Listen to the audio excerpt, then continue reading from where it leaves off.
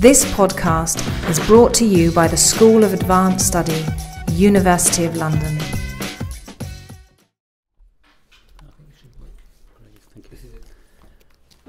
Merci bien pour l'invitation. Malheureusement, je vais parler en anglais. Je vais lire mon papier en anglais, mais si vous voulez poser des questions en français, j'essaierai de répondre.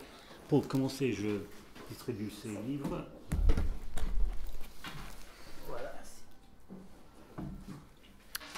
So I'd like to take the opportunity you've given me with your very kind invitation to speak about the Oxford History of the Laws of England, to discuss some questions about the nature of legal history and what it can teach the general historian about society, government, and even politics in 19th century England. The Oxford history is a particular kind of history. The aim of the project, under the general editorship of Sir John Baker, is to have a general history of English law from King Alfred to the First World War. It's designed, in effect, to replace Sir William Holdsworth's multi-volume History of English Law, which was written single-handedly by Sir William Holdsworth in the first half of the 20th century. His 16 volumes were largely based on secondary sources or printed literature. According to legend, he would go back to his rooms in All Souls College in Oxford after dinner with a carafe of port and write volume after volume with the various secondary sources around him. By contrast, the new series is designed to be written by specialists of each era, drawing mainly on primary archival sources, but also summarising the main currents in the secondary literature. As Fabrice said, these volumes that I've distributed, volumes 11 to 13, the last volumes in the series, were given to a team of 6 writers rather than a single author, which the others are meant to be, mainly because it was thought that there was too much material to cover in a single volume. In fact, it was designed initially to be only 2 volumes, but we just wrote too much, so they gave us 3. So what kind of history is it? Legal scholars have often distinguished between what is called an external approach and an internal approach to legal history. They've usually agreed that law is, to some extent, autonomous from society, insofar as it has its own language, structure, and forms of power. But at the same time, law is the product of society and acts on and with society. It can never be completely autonomous. It can never be merely the product of juridical thought. To understand the distinct approaches, internal and external, we may borrow a metaphor from Robert Gordon, who suggested that we can think of law as a kind of box in which is to be found all of the elements which we think of as making law autonomous, which we describe as legal things. So those legal things might include substantive doctrine, or the institutions and procedures of the law. Outside of this box lies society with its social, economic and political features. Society can affect what is inside the box, but it can also be affected by the box. So according to Gordon, those who study law from the internal point of view tend to look at what's inside the box, notably the doctrine of the higher courts, and those who take the external view are more interested in looking outside the box, looking at how legal things affect the wider society. And in the view of some scholars, there's nothing inside the box. It's all about society, and that if you study law, you're studying simply a false language that doesn't really take you very far. Over the last 40 years, what we might call external histories of law have proliferated among those who work in history faculties, particularly the history of crime, from Douglas Hay and Edward Thompson onwards, has seen a great deal of study of the uses of criminal law to structure relations of power in the wider society. The focus of these historians has not been on the language of doctrine or the legal arguments in court, but on issues such as the nature of legislation, the Bloody Code, the use of mercy in criminal law, or the discretionary nature of justice, whether in the hands of prosecutors or the jury. And it's a kind of history that can be done very well by those who don't have a particular training in legal doctrine. Many scholars in law faculties have taken a similar approach, particularly in America. We can see it very well exemplified in the Cambridge History of Law in America, edited by Michael Grossberg and Christopher Tomlins in 2008, the red volume that is circulating. This volume, one of three that goes from the early settlement of the North American colonies to the end of the 20th century, the 19th century volume is written, half of it's written by people in history faculties rather than law faculties. The book begins and ends with a discussion of the American state, but much of the text of the Cambridge History of Law in America is devoted to discussing the social history of American law. There's very little doctrine in there. Rather, it looks at how Americans of various kinds experienced law and at how effective law could be in achieving its controlling ambitions. For instance, in her chapter, Elizabeth Dale looks at the criminal justice system in America, showing how the state never succeeded in obtaining a monopoly of violence, and that substantive law was often ignored both by people outside the court and by juries inside the courtroom. Many chapters in that volume look at the experience of those excluded from power or who were the victims of elite control. There are excellent chapters in that book on the experience of Native Americans, of slaves, of women, of workers. There are also chapters on how legal language and legal ideology entered popular culture.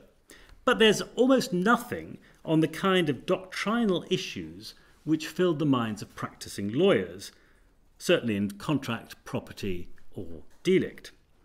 As the editors say in their preface, their volume dwells on areas of concern and interpretive debates that preoccupy the current generation of legal historians.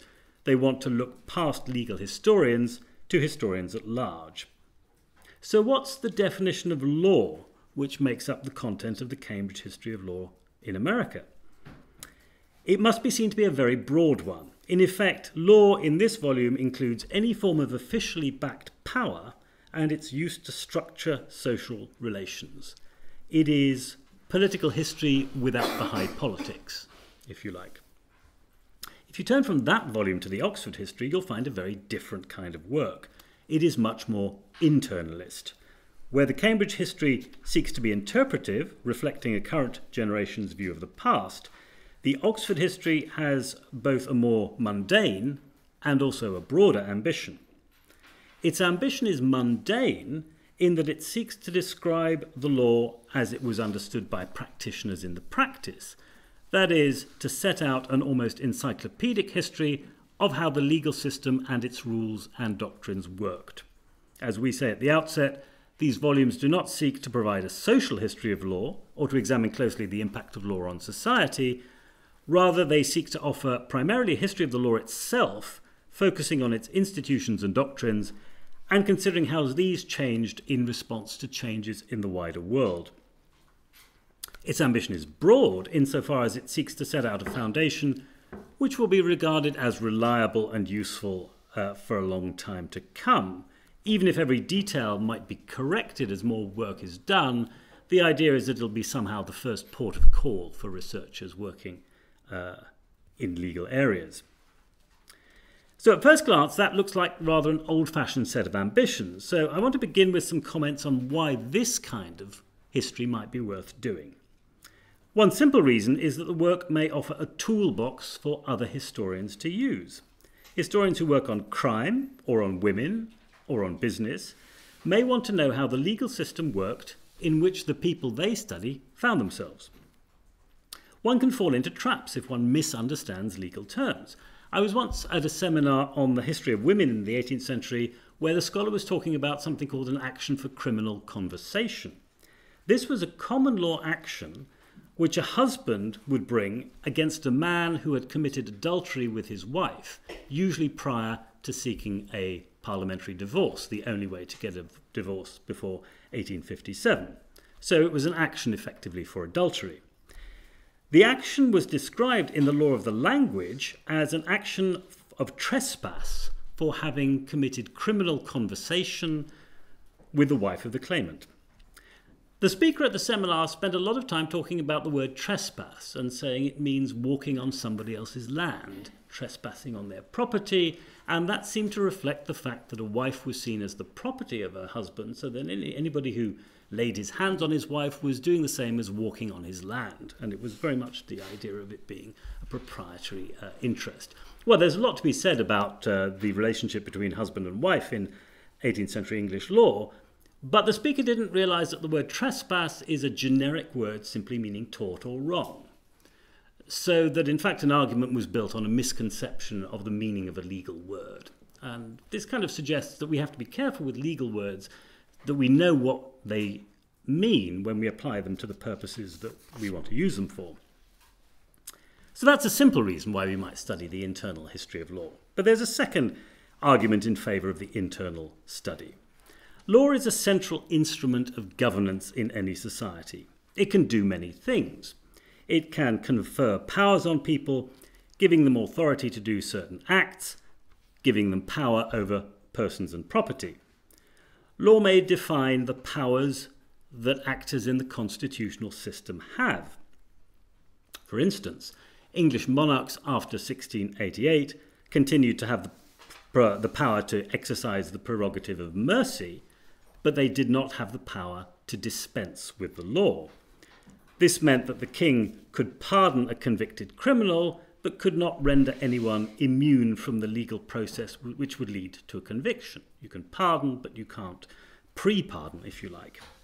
If the Crown attempted to exercise powers taken away by the law, then the courts could just say, this power is void. The king cannot do this, what Sir Matthew Hale in the 17th century called their potens irritans. There were, of course, very few occasions in the 18th or 19th centuries to discuss the dispensing power of the monarch, since there was general agreement on the constitutional settlement of 1688. But the Crown's power to dispense with laws was sometimes discussed incidentally.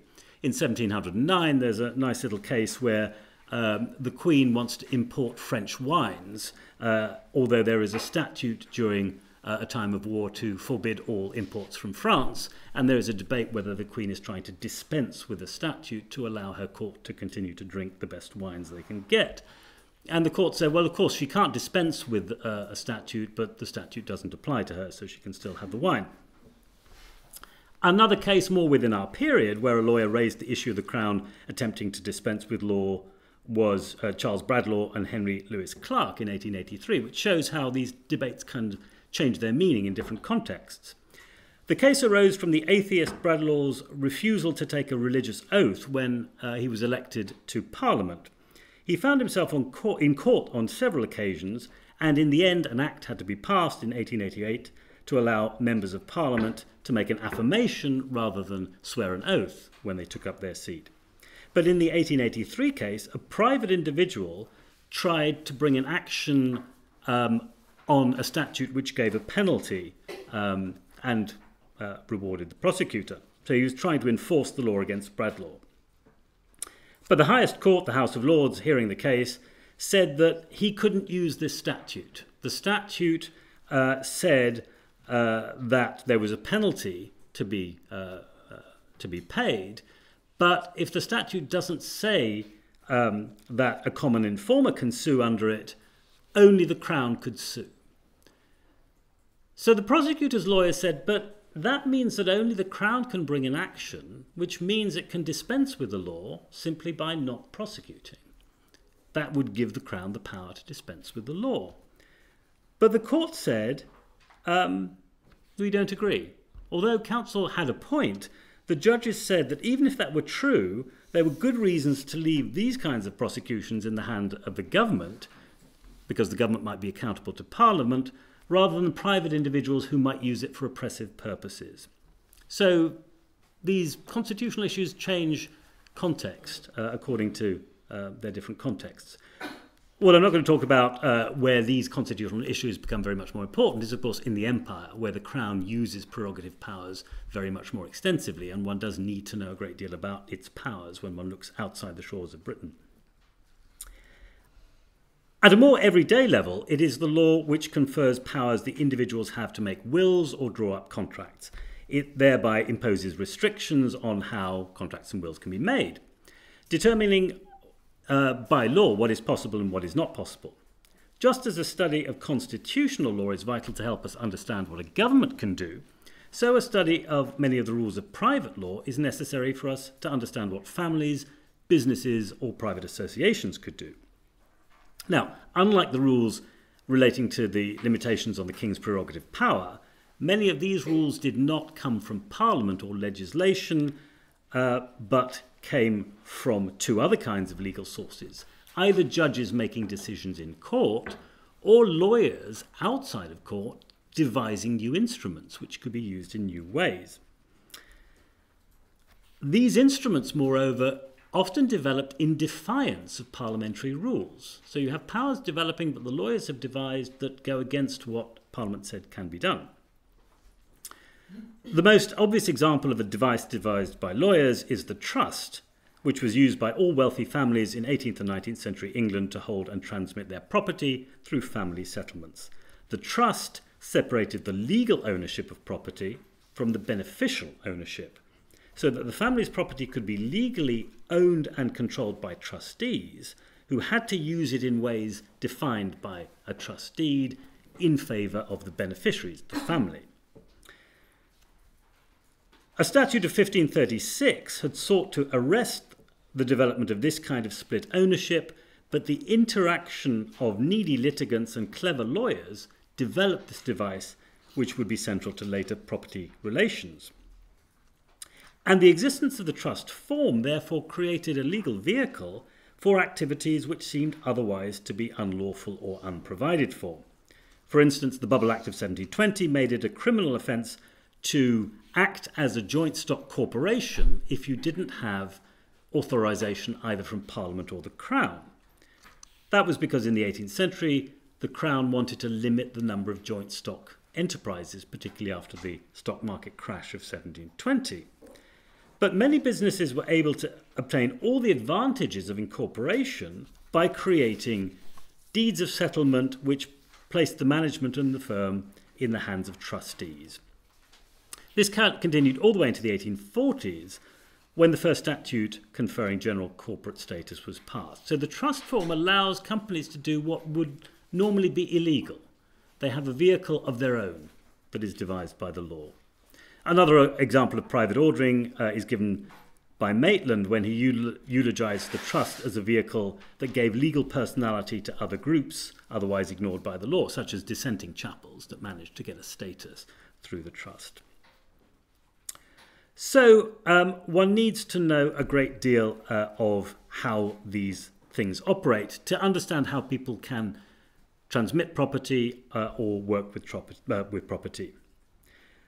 Much law was generated of vital importance to economy and society which never crossed the path of legislators. And we need to understand this law both to see how it worked, but also to see how it changed and to see how that facilitated or reflected social change.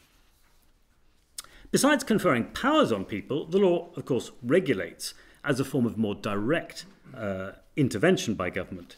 Legislation is the prime instrument by which rulers impose their will, and historians are, of course, very familiar with this kind of law. Many regulations seem very clear. So you might say, all I need to know is that Parliament passed this particular act, and then I'll know what it means and how it worked. But we might find that even the most straightforward rule becomes less straightforward in its application. For instance, the Betting Shops Act of 1853 can be seen as part of a clampdown on working-class behaviour perceived to be disruptive by mid-Victorian reformers.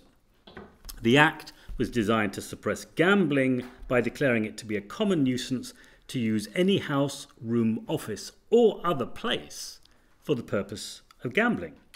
The wording of the statute was ambiguous enough to leave doubts over whether it left room for street betting or gambling at racecourses or in public parks. And case after case goes to the courts where the judges disagree on its meaning. It's not clear whether you can't bet in Hyde Park, for example, or at Kempton Park Racecourse. The language of the statute was ambiguous, and that allowed contested meanings to be argued in court, which opened up a social space. Working class gambling could continue. And that can reveal that legislation might be less potent than governments think it can be. Once social actors begin to dispute the meaning of pieces of legislation or to argue that they mean something different in the context of a wider set of laws, then they fall out of the control of the legislature, and you need to ask, what do the lawyers make of it, and what do the courts make of it?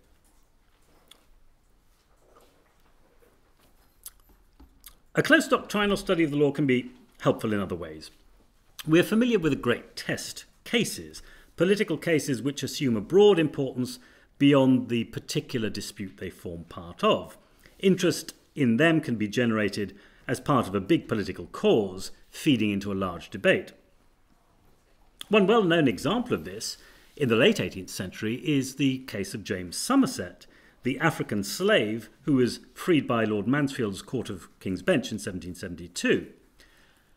Somerset, the slave, had been brought to England by his owner, James Stuart, but in 1771 he escaped from his master, only to be recaptured and put on board a ship to be taken to Jamaica and sold. It was at this point that the leader of the anti-slavery movement, Granville Sharp, intervened, seeking a writ of habeas corpus to free the slave, the writ that is used to allow people to be released from their jailers who are holding them without authority. Sharp went to court to demand that the master of the ship bring James Somerset to court and show by what authority he was being held. His aim was to show that the common law did not allow slavery, and thereby not just to free Somerset, but all slaves in the empire. This is a big political test case. The case was vehemently opposed by the West Indian merchants, and neither side was willing to compromise. They push it to a decision. Both sides want a decision.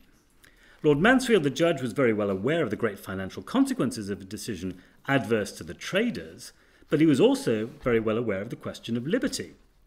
And in the end, he decides that Somerset had to be freed, using words which look like a great condemnation of slavery. The state of slavery, he said, is of such a nature that it is incapable of being introduced on any reasons, moral or political, but only positive law, which preserves its force long after the reasons, occasion and time itself from whence it was created is erased from memory. That slavery, is so odious that nothing can be suffered to support it but positive law. So this can be taken as kind of condemnation. Slavery is against nature. It can't exist unless it's particularly created. But a closer reading shows how narrow this judgment was. He didn't say that the common law or the natural law on which many 18th century jurists thought it was founded made it impossible to have a law which made a man a slave. On the contrary, if Parliament chose to make a man a slave, it could do so. It just happened never to have done so in England. However, positive law in the colonies had provided for slavery, and Mansfield's judgment seemed to say that such legislation was perfectly okay. You could be a slave in Jamaica, you just couldn't be a slave in England. But that raised questions about the relationship between colonial and metropolitan law. Colonial legislatures were generally allowed to pass laws for their territories, provided they were not repugnant to the common law. Now, Mansfield said nothing about this issue. He just left that to one side, perhaps because the questions of repugnancy were left to the Privy Council rather than the King's Bench. American cases went to that political body rather than the common law courts. So he might have just been limiting himself to the facts of the case. But there were other issues that might have troubled him. For instance, if a woman got married in Jamaica and thereby gained the status of a married woman, she would have been regarded as a married woman when she came to England. England would recognise the changed status of the woman under the forms of law which applied in Jamaica. But Somerset's case showed that the status of slave acquired under the laws of Jamaica didn't apply when you got to England, and perhaps this was because slavery was an unnatural condition, whereas marriage was a natural condition simply regulated by positive law. But if that was so, then that surely begged the question how an unnatural law was not repugnant to the common law, which might therefore control it throughout the empire. Mansfield did not want to answer this question because of the commercial interests involved outside of England.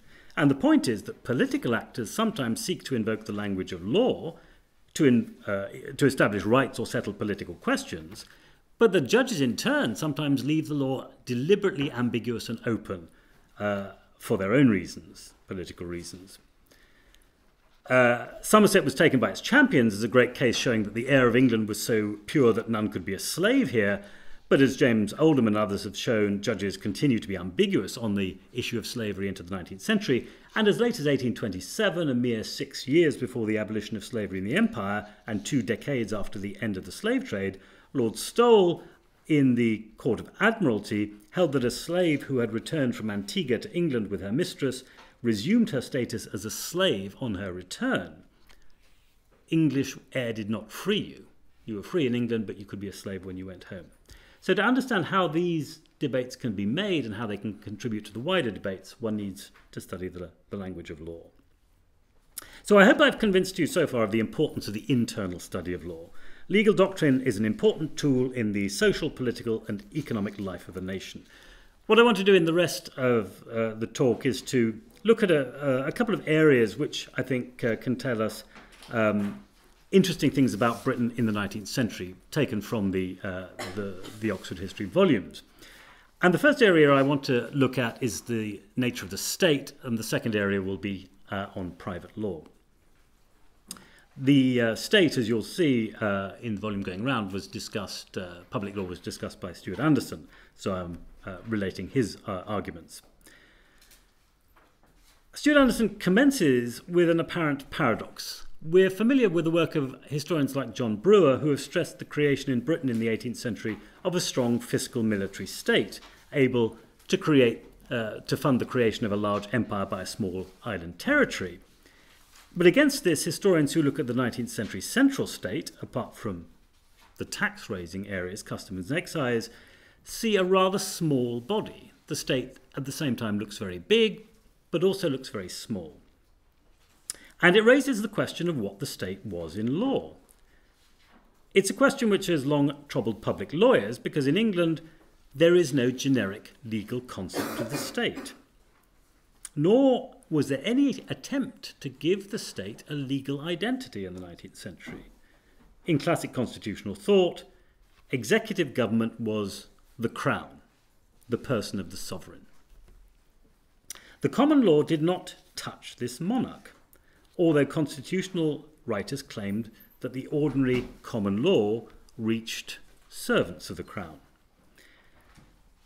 As Blackstone put it in the late 18th century, the king himself could do no wrong, so the king is immune from all law. He is the source of law but cannot be touched by it. But the king has to act through ministers who would be held accountable for their wrongs in a court of law or through impeachment in Parliament. The king's servants will always be accountable. This was all very well for an 18th century model of central government, but by the 19th century, ministers had bureaucracies with civil servants performing the functions of government. How were their powers defined? How was the state defined? As Anderson shows, there are 2 ways to develop central government in the 19th century. One is simply by the exercise of royal prerogative powers, and the other way is going to Parliament and asking Parliament to create an office. The Crown's principal secretaries of state, the main advisers of the Crown, the Home Secretary, the Foreign Secretary, were simply appointed under the prerogative powers. But the monarch also had the power to create new agencies in law and not to ask Parliament anything about it. Some offices were therefore created without statute. The Committee of the Privy Council on Education, set up in 1839, might have spent money voted annually by Parliament, but it was appointed by the Crown by virtue of its inherent powers. And it continued to operate for 60 years in a very bureaucratic way. Most cabinet members continued to be appointed simply as Crown servants under the prerogative. In 1855, only 3 of 16 of Palmerston's cabinet were statutory appointments. The rest are appointed under prerogative. So much government carries on under the idea that it's being done simply by the king's personal servants. This is a very old-fashioned view. But constitutional law was also controlled by parliamentary practice. Since place acts passed in the 18th century excluded Crown officers from sitting in the House of Commons, legislation was needed for any office which might be seen to be political and therefore need a presence in the Commons. So the Crown did often have to go to Parliament. For instance, when the Secretaryship of War in the Colonies was divided in two in 1855 to make two departments, a statute was passed to allow the holder to sit in the Commons, although the statute made it clear that the office didn't derive from parliamentary authority, but simply from the Crown. But a statute was needed to get into Parliament. At the same time, there were many other agencies set up as government expanded, which were not meant to be part of this apparatus of Crown servants at all, but which were meant to be separate bureaucracies. These bodies were meant to be different. As Anderson explains, many statutes confer power not on the Crown, but on particular ministries or departments. And indeed, in the 1830s, there was no consensus that the idea of the executive state and the idea of the ministers of the Crown should be the same thing.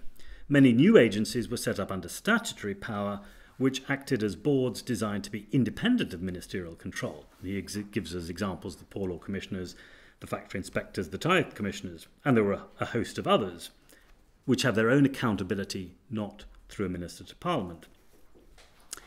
And Anderson suggests that this constitutional life, this set of bodies, might have developed into a system of public law where these boards would come under the scrutiny of courts, which would check their powers.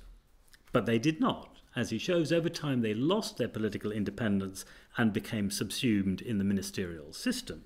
By the 1880s, writers on government, such as Albert Venn Dicey or Walter Bagehot, largely ignored the idea that there could be such independent bodies because they had come under the control of ministers.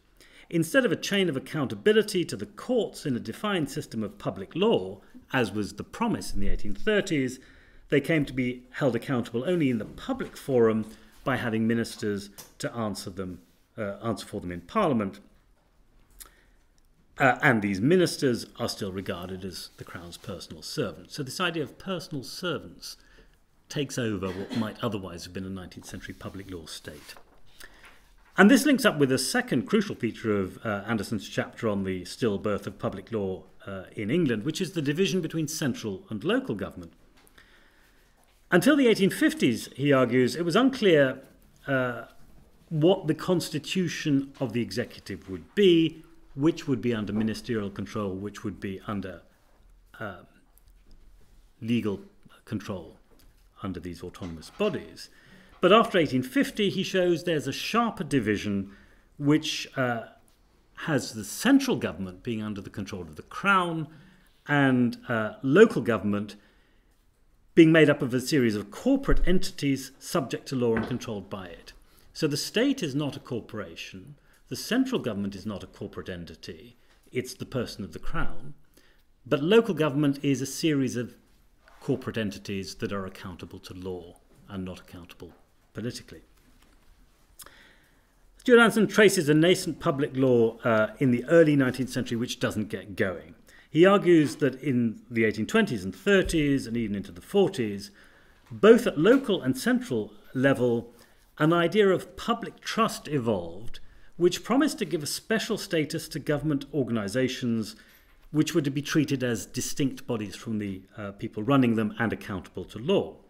He traces this in four areas. Firstly, there's a growing idea of public trust from the late 18th century which underlay the movement for the abolition of sinecures in Burke's economical reform onwards and in the prosecution of corrupt officials.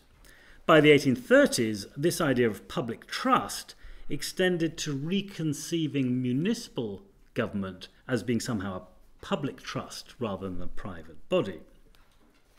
The second area he mentions is linked to this, which is, and it's a technical one, but one that he shows is quite important, which is that local authorities become exempt from paying local rates, local taxes, on the idea that they are non-for-profit public organisations. So you have this idea that there is something public about these bodies that involves a notion of trust to a wider kind of community. The other side of that picture, the third strand that he mentions, is that officers should be personally immune from legal liability when acting in a public office. As we've seen, it was well established that Crown officers are liable for their own wrongs. Everyone is accountable to the law. But it becomes established that they're not accountable for the wrongs of anybody else in their department. So if you're the head of a ministry and the lowest clerk does something wrong, he's liable, but he can't be sued because he has no money. But you as a public officer are immune. In the early 19th century, this idea, which begins in the 18th century at central government level, is extended to local organisations, particularly improvement commissioners. In Hall and Smith, a case in 1824, the Chief Justice said that no one would undertake the work of an improvement commissioner, improving local roads, local sewers and so on, if their personal fortune was held liable for wrongs done by those employed to do the work. Linked to this is the idea that individuals employed in public capacities can't be personally sued for contracts that they enter into on behalf of the government. And Lord Palmerston in 1827, when Minister for War, is held not liable for the payment of a pension due to one of the clerks of the War Office, because it's not his money, it's not his contract, it's a public thing. So you can see that there is this idea, and we'll talk in a moment about how you would get money if you're not suing the particular officer. Where do you get compensation for?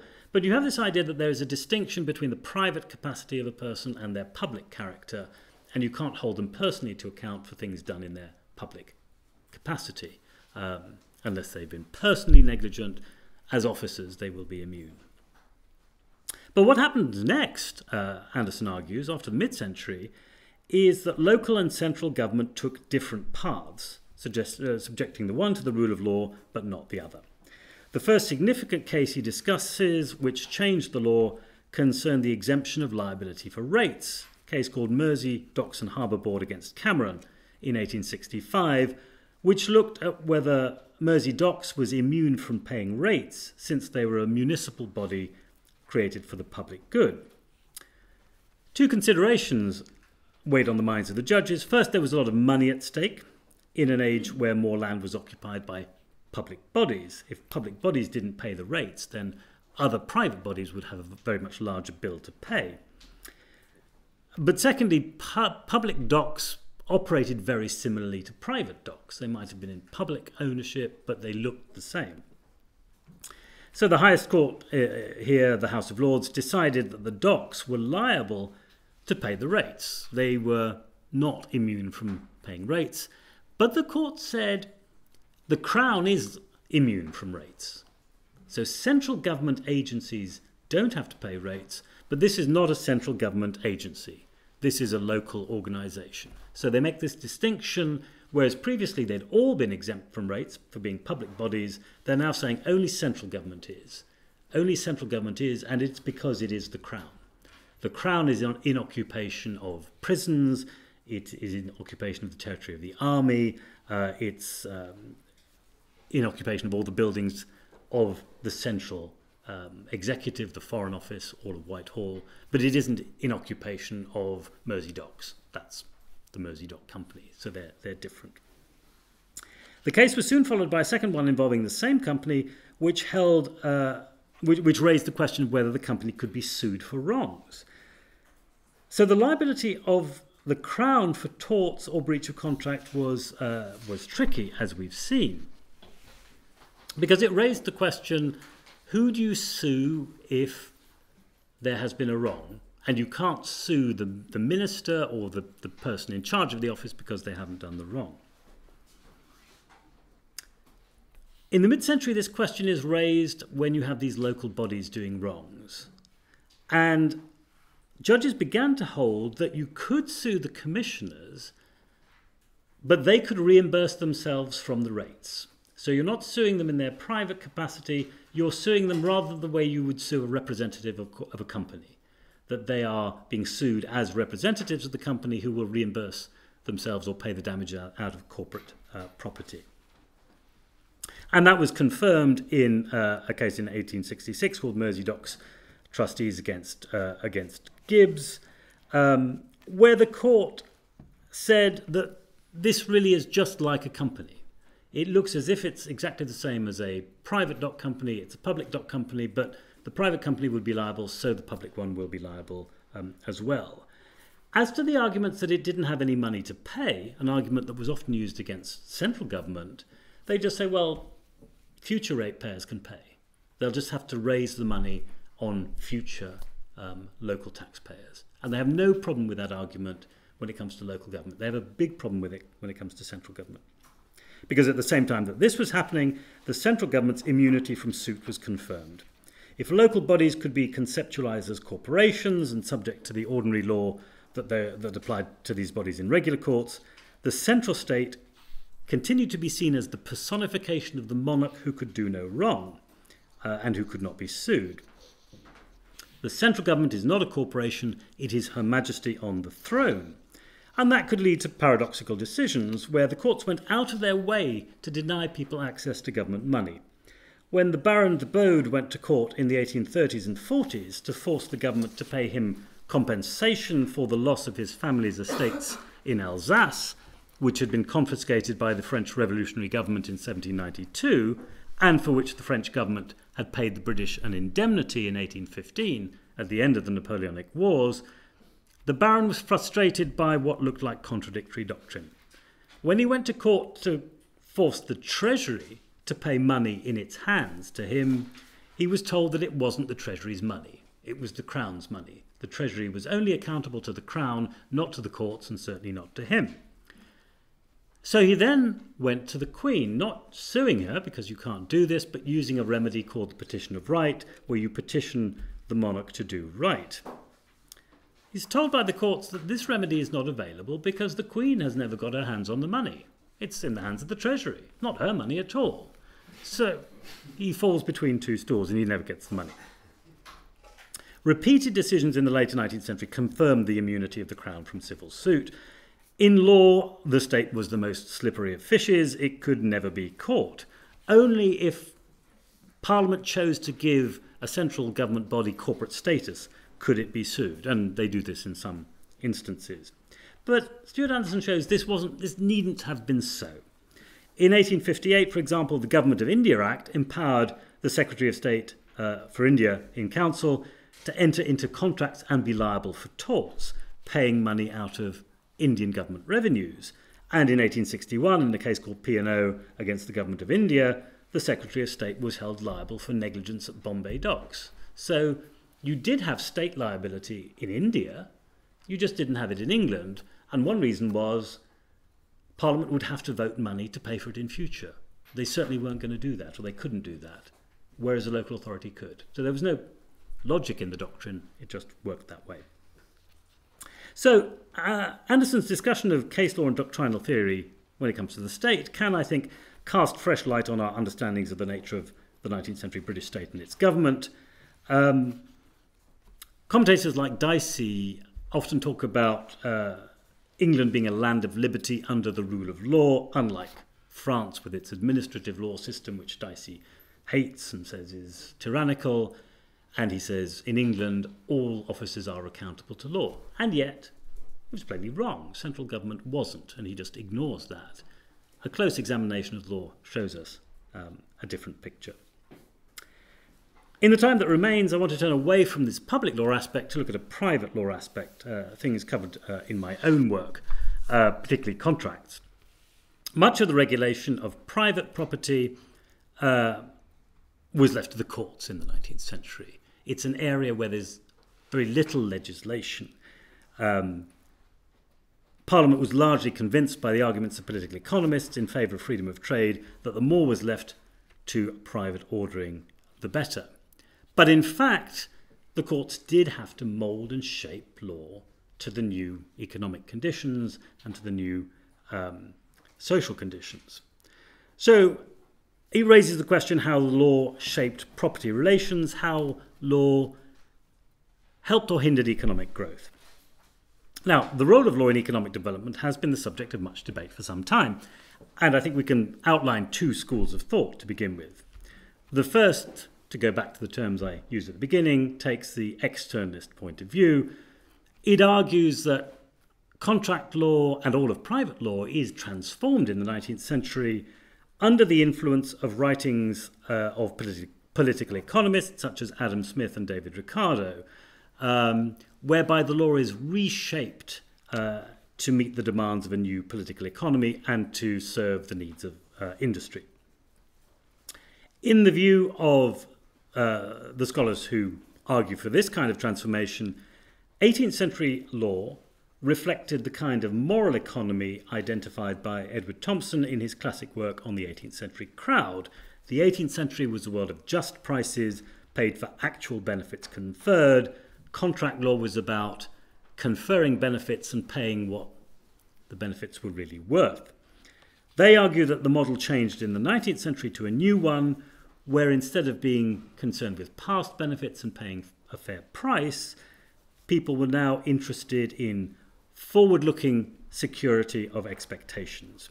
Where the 18th century had been backward-looking, focusing on what had been done, 19th century contract law is all about making future promises, binding yourself to do something in the future, and paying compensation for the disappointment of that expectation.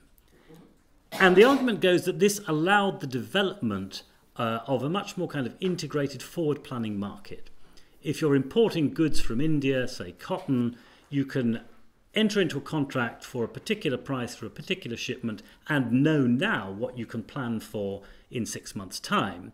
And if the person fails to deliver the goods in 6 months' time, you can sue them for damages for what you expected them to be worth at the point that the contract was breached. So it's all about having these future expectations. And these historians link this to the development of commodity markets in the 19th century, where they deal with future contracts, where you're dealing with a world with much more efficient mass communications and faster trading steamships and so on, where you need to have, where you can have future trading markets. Along with this came a number of other changes. The idea of freedom of contract means that the buyer had to beware, so that you no longer had fair guarantees. It was all parties looking out for themselves. And there's also the idea that there is no such thing as objective value. The value of anything is what the parties put on it. So it's real freedom of contract stuff. It's no longer a moral economy. It's about a trading economy. And historians have argued that the law develops in a way that mirrors and matches the needs of commercial litigants at particular times. It says in the 1820s there are no a time of unstable prices. There is no such thing as an objective price, so you can forget about fair prices. By the time prices stabilize, they say, well, there is this thing. It is the price of a reasonable businessman. So it's not entirely subjective, it's objective, but it's the market that decides, not fair jurors. But the overall point is it's all designed to tie in with what commercial parties need. That external view has been challenged by legal historians looking from an internal point of view. They agree that there was a transformation in thinking about law in the 19th century, but they ascribe it to intellectual influences, not economic ones. In particular, they say that European legal writers in the natural law tradition, particularly Robert Joseph Potier, who writes a famous treatise on obligations, which is translated into English at the start of the 19th century, transforms the way people think about contracts. They think about it in terms of a will theory, about the meeting of minds. They make the point that what the externalists see as new developments are not really new developments at all. The idea that the contract was the product of the parties' wills, they say, well, you can find that back in Roman law. It's nothing new. You can look back. Even in English writing, you get it at the beginning of the 18th century. The idea that a contract is about futures trading, you can find in 16th century cases. You don't have to wait to the 19th century. There aren't many of them, but you can find it in the past. And they say the whole idea that the 18th century common law was based on a moral economy is completely implausible. Britain had already a great commercial empire in the 18th century of traders doing transatlantic trade, where you have ships that are insured, that deal with goods where you need local agents, where you need local brokers in London. You have various commodity markets in London and so on. This is a system that needs rules where people can make their own contracts. It doesn't require everything to be referred to a jury to discuss what is fair the way you would do at a kind of local, small level community. We're dealing with a large commercial society. This nice old world of a moral economy just doesn't work in that commercial world, and it's foolish to look for it there. So the internalist view says that the 19th century sees a better theoretical articulation of contract law doctrines, but it's nothing new. So there you see the contrast between internal and external views. So what's my view? Well, my view is that neither of these approaches quite captures what's happening in this era. We can neither think of law either as implementing the ideas of another discipline or another set of demands, or as simply running on its own track. Instead, legal doctrine was in constant dialogue, as it were, with the society it served. But we need to be careful about how we consider this dialogue. For the world of law is both a world of ideas and of practice. Problems from the world need to be resolved through the prism of a legal language which is recognised in court. Once you get to court, you have to speak a language that they can recognise. Much of the debate over the development of contract law in the 19th century talks about the impact of ideas. The externalists talk a lot about the impact of Adam Smith, of Ricardo, of Mill, and so on. If you look at case law, these are names almost never mentioned. Judges don't talk about economics. The internalists talk about the influence of Potier, of Pufendorf, of a series of Roman law writers, and so on. Again, if you look at court material, that is talked about more, but those people influence treatise writers who digest what goes on in court, and then that feeds back into court later on. But it's not, case law is not primarily driven by what French writers in Orléans are saying in the 1750s. The main motor of development was therefore the changing nature of the cases which litigants brought to court and the questions which judges were asked to resolve. The common law courts were asked to react to an endless stream of particular problems thrown up by social conflicts which needed resolving. These problems may not have yet got Parliament's attention, perhaps they never would. Sometimes Parliament legislates, but in an unclear way. What it means is that the courts have to develop rules piece by piece to regulate particular kinds of practice. And they have to respond to different constituencies. And as I argue in my piece, there are at least 4 constituencies competing for the judge's attention in the 19th century. One are traditional families, aristocratic families making family settlements. Many cases go to court which are disputes about family settlements involving large estates over multiple generations. A second set of litigants are the commercial classes that I've talked about. Business people who are dealing largely not with inheritance and landed property, but with the sale of goods, the quality of cotton or the quality of foodstuffs. A third constituency, particularly from the mid-century, are ordinary consumers who are dealing with large businesses, the railway passenger who's got a ticket with a railway company.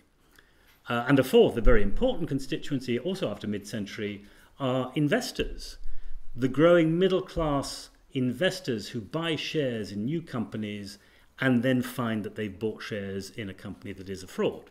So you have an enormous amount of litigation after 1850 on contractual matters by middle-class investors in danger of losing their savings. So these are different constituencies with different needs who come at different times asking the courts to resolve their problems, often at a time when Parliament has done nothing. So there's no regulation by the government. So as you might imagine, the result was often inconsistent or shifting. It's too simplistic to say that the judges simply created a neutral model of contract in which the parties would be left to their own devices. In many ways, what they have to do is to regulate the market and moralise the market. So in many ways, what the judges are doing is creating a law that resolves the problems of fraud or deception which unsettle the economic machine and which Parliament hasn't dealt with. It's not simply something for the commercial classes, because it's very evident that very often, historians sometimes say, well, the contract law just reflects what commercial litigants want. But in fact, very often commercial litigants go to court with a particular test case to get a rule for their industry. They find they don't like the rule, and they avoid the courts. They have their own system of arbitration, their own systems of organising it. Whereas if you're an ordinary investor, you can't do that. You can't say, well, I'm just going to have my own system of arbitration with the company that's defrauded me. So we need to see the courts as a system of regulation. You'll notice one class missing from my list, the worker or the poor debtor. As Bill Cornish's chapters on labour show, the law was consistently hostile to working men and women, both as individuals and as collectivities in trade unions. The law was notoriously unequal. The Master and Servants Act of 1823 gave justices of the peace the power to imprison workmen who breached their contracts of employment. The master is only liable in damages, although there's a summary remedy. Most cases involving the poor go before justices of the peace, not before the superior courts. The superior courts are manned by members of the political nation, dealing very largely with litigants who are of the same political nation. They only occasionally get appeals from the justices of the peace dealing with the poor, and then they come with an often not very sympathetic approach to the poor. One example that I give is Unwin and Clark in 1866, where a cutler from Sheffield had been imprisoned for breaking his contract of employment. This is often done during strike time. You imprison the strike leaders. He comes out of prison. He thinks, well, I'll just go off and do something else now. I'm certainly not going back to work for my old employer. The employer wants to jail him again for not coming back to work. The local JPs think, well, we don't think we can do this. An appeal is brought to the Queen's Bench. In the Queen's Bench, they say he can be jailed again. In part, they use straightforward commercial reasoning. This is a breach of contract. The party in breach cannot decide that a contract is terminated by breach. Only the innocent party can decide this. Standard rule in commercial law. Just a straightforward contract case. At the same time, the judge says, yeah, but if we allow this to go ahead, this worker, this employer will be deprived of his workforce. We can't have that happen. So in fact, it's a combination of using legalistic language, but also policy-making language, in a context where the ordinary rules of contract don't apply, because you don't jail your commercial rival for breaking the contract. You do jail the workman. So we can see that the law can work as a policy tool in different ways, and judges develop the policy of law in a way that is hostile to workmen. So all of this is to suggest that judges and courts played a central part in the governance of society and the economy in the 19th century. Judges were in many ways policymakers, but policymakers who reacted to different constituencies in different ways at different times. It's unwise to seek a single story about how law shaped or did not shape the economy in the 19th century, in the same way as it would be foolish to say there's one answer as to how Parliament shapes the law or the economy in the 19th century. We need to see how it developed and changed in response to different needs. We also need to bear in mind that the law offered a different set of tools for government. The common law had established rights and established languages that need to be dealt with. It can't be switched around in the way legislation can. You can't do a sharp turn straight away. So the final example I give, which is a good example, I think, of how the law can be a tool of policy in the hands of policymakers, comes from an area which has been much studied by recent historians of the history of pollution. There's a lot of debate about how effective or ineffective the law was in controlling pollution in the 19th century, and it's clear that Parliament legislates relatively little, at least until the last quarter of the century, and relatively ineffectively. So there's been a lot of debate about how effective the common law might be in solving the problem of polluted rivers, particularly sewage pollution and chemical pollution in rivers. And a number of historians have recently looked as one kind of case example at a case in 1858 called the Attorney General and Birmingham, brought by a man called Sir Charles Adderley, who owned a country estate downriver from Birmingham, against the corporation which was flushing its sewers into the river. and basically spoiling his land and making it smell horrible and so on. He goes, after some negotiation, to the Court of Chancery to get an injunction to stop them doing it. Their lawyers say, if we stop doing this, we have a town of 250,000 inhabitants, there will be a plague. The filth of Birmingham will overflow, we'll get a cholera epidemic, it'll spread to the entire valley around Birmingham, and it will be a national calamity. The safety of the public is the highest law, says the council. The judge says, well, Sir Charles Dudley has a right to his property, and you have a nuisance. You can't do this. I don't care about your 250,000. It makes no difference to me whether it's 250,000 or 1. You're not allowed to do this. And he gives an injunction. So that looks kind of unrealistic and maybe old-fashioned, putting the rights of the proprietor over the rights of the entire town. What's interesting, and what historians like Leslie Rosenthal and Ben Pontin have shown recently, is this was actually part of a much longer-term battle. Adderley was not just a toff with a nice estate. He had a very large estate with 27,000 tenants. He had his own very large population. He was also a member of Parliament with a particular interest in sanitation. He was chairman of the Sanitary Commission, whose report paved the way for the Public Health Act.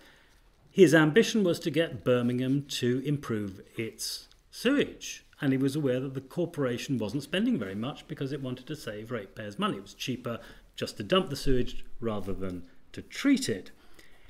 And the injunction was suspended. It wasn't, you can't do this. It was, we will hold this over you as a kind of threat, but you must keep coming back to court and showing us what you have done.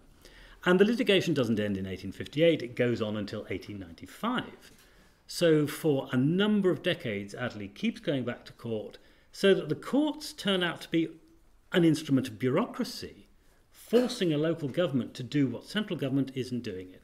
So the common law, in the hands of the right people, can be a very effective tool of social change and to force something through. So all of this is to say that the history of doctrine in a range of areas can, I think, give us new insights into the nature of law and society in the 19th century, but that also law is a crucial venue of governments, and those interested in 19th century governance should study it as well.